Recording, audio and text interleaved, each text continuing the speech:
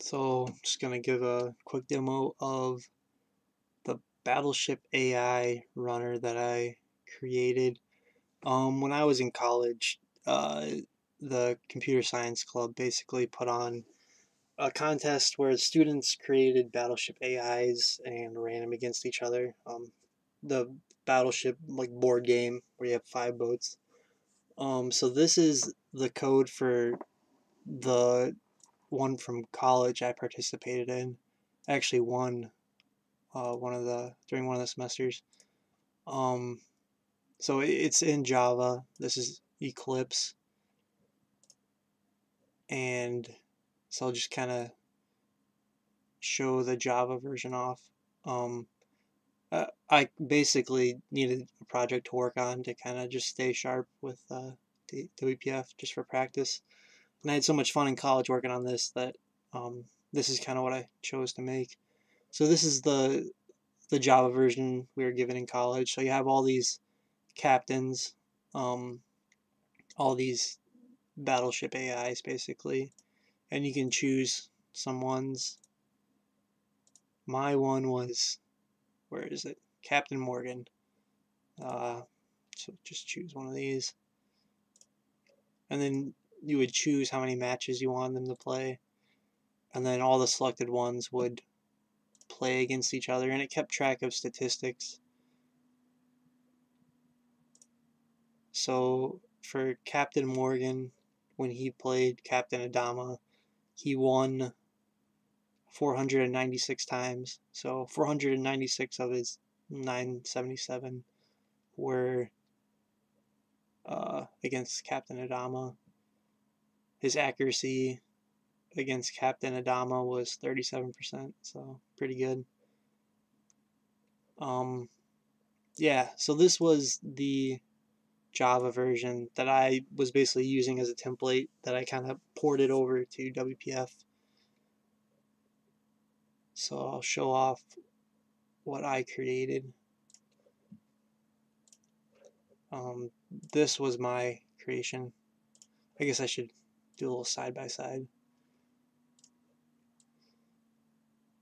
And I had actually contacted one of my old professors about, like, told him that I was thinking of porting it to WPF or to C Sharp, and he basically didn't like that idea. I don't think he wanted 2 competitions. I think he would have rather if people were still interested in it to like join the Java competition. But so you can kind of see, like, it's got all the same components. It's got a heat map at the bottom.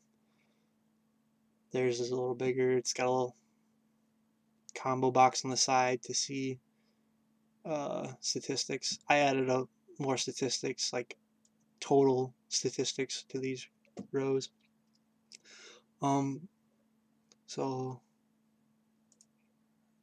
just go through, do the 500. So does a round robin of all the selected captains. Updates the statistics in real time, which is pretty cool. Just like the Java version I was porting it from, you can choose an opponent, it'll give statistics. Has a heat map in the bottom. So this shows for Captain Morgan where he placed his ships, and it's going to tend to congregate towards the middle. Does this expand? I wish these expanded.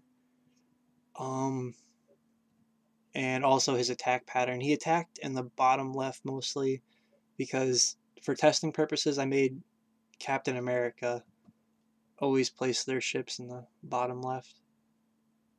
And you can break it down. You can see, like, just where they're placing their patrol boat. He always places his every game in the bottom left. Destroyer, submarine, battleship, aircraft carrier. So these are just kind of debugging tools. And then also for debugging, you can play against any of the captains just by double clicking. So we'll play a quick game.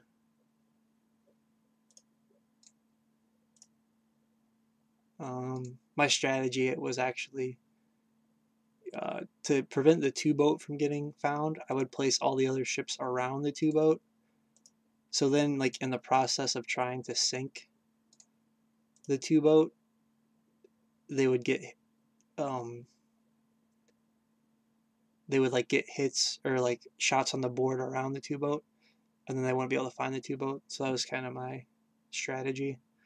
So I placed all 5 boats, and now ready to play. So the enemies, or the AI's boats, are somewhere here. Obviously, good strategy, start in the middle. Oh, geez, they already found one of our boats. Whoops.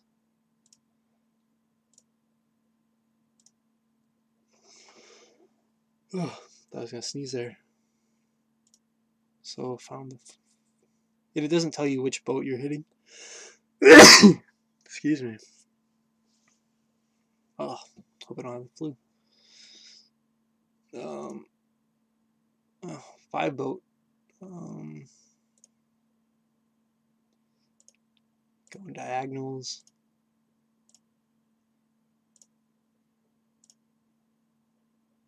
Alright, we might actually win this. Found their 2 boat.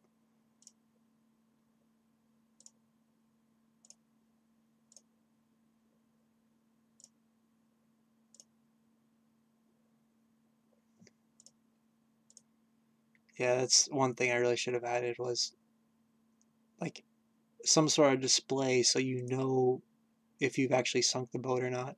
Because when you're playing against the AI, like, you have no idea. Like, maybe this is a 3 boat and another boat going down this way, and in the real board game you'd be told like sunk your destroyer or whatever, but you don't really get that in this little testing.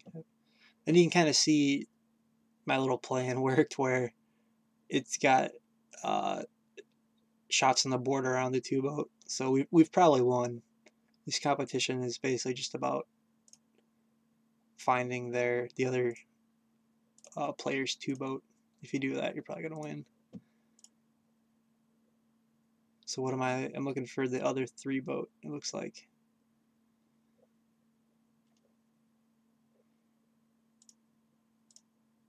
Oh yeah, buddy.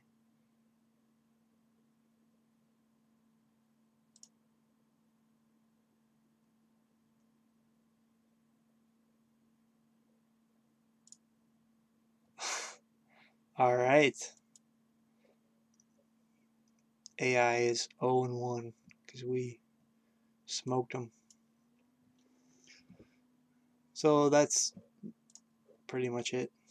I spent way too much time in college perfecting these Battleship AIs. Kind of give you a rundown of the code. All the captains are put in like a captain folder. They all implement this iCaptain interface. This is that Captain America that always places boats in the bottom left. See, it's just hard coded to place ship and coordinate 0, 0, 1, 0. So he's not a very smart AI. These aren't really AIs, they're just simple programs. But yeah, the iCaptain interface, I pretty much just heisted this code from the Java version. Initialize, basically start in the game. You can know who your opponent is, so you can kind of keep track of which AIs you're using, which strategies. At the beginning of the game, it calls get fleet. So the fleet is just your set of 5 ships, is what all that class is. Each turn, the game runner will call make attack, and you gotta return a coordinate for where you want to attack. Result of attack, just the integer represents like, was it a hit, miss, did you sink the ship, what. And this is to record the opponent's attack, so you can kind of keep track of where they're attacking. And result of game, did you win or lose. So kind of when the game runner starts, it basically uses reflection to find every class in the assembly that implements iCaptain. So that's kind of how it'll find whatever class you put here. I'm not going to go through all this code. It's like I said, I kind of gave up on this project once I realized it was just going to be me making AIs against myself, which is not nearly as cool. Yeah. Like I said, it was basically just to stay sharp with WPF. So this is kind of the main window. There's a million cells. It's a uniform grid. Yep, just a basic WPF interface. Like I said, I had a lot of fun, and hopefully I was able to convey a little bit of about this project. Thanks for watching.